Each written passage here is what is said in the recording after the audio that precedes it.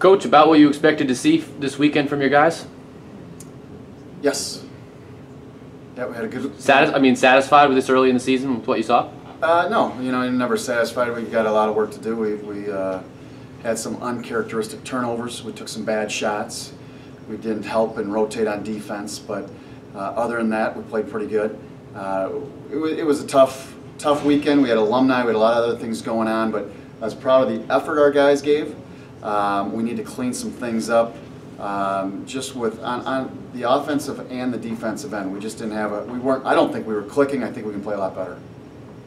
Offensively, kind of at the beginning of the Adams State game, you saw a couple of those early turnovers. And so what do you think the reason for those kind of early turnovers were? Well, I think it's November 10th was the game, and I think it's just really early in the season. And guys are going to make mistakes. Nobody's perfect, and even the NBA guys and the high-level Division I guys are going to make mistakes, and our guys are no different.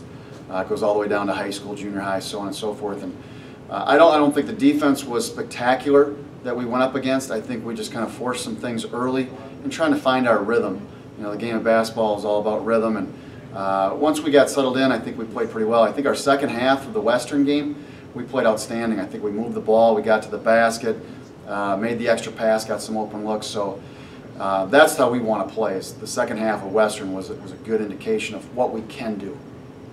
Was the effort from Jordan Evans on Saturday night what you need from him this season to be successful? No. Jordan Evans played really bad defensively. His defense was really bad. Offensively, he seemed to be a nice little number 2 fiddle to David Chalovich, something that we feel like we've been missing. Yeah, Jordan can score the basketball, and he's got a great shot.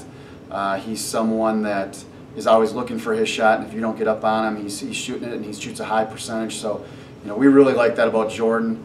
And he can run the floor when he gets a little bit tired, just like anybody. He gets a little bit slow. Shot might be a little bit off, but when he's engaged and he's playing defense, when he plays really good defense, I think that carries over to his offensive end. And he doesn't need to be a 20-point a game score to affect the game.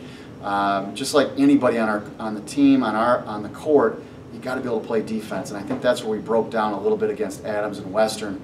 I don't think our defense was real sharp. Speaking of Adams, go right back to their place this Friday, a week after playing them. How hard is it going to be to get back, or not get back up for it, but to go back to the guys you just saw?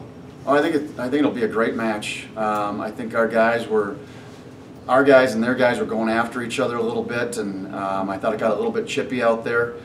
And so I think they'll be ready to go for us. It's going to be in Pueblo. It's not in Alamosa, so it's a neutral court, but that's going to be a heck of a game, I think. It's 3 o'clock on Friday, and if we're not ready to go, they're very good. You saw what they could do. They had a couple nice dunks. They get the ball inside, down low.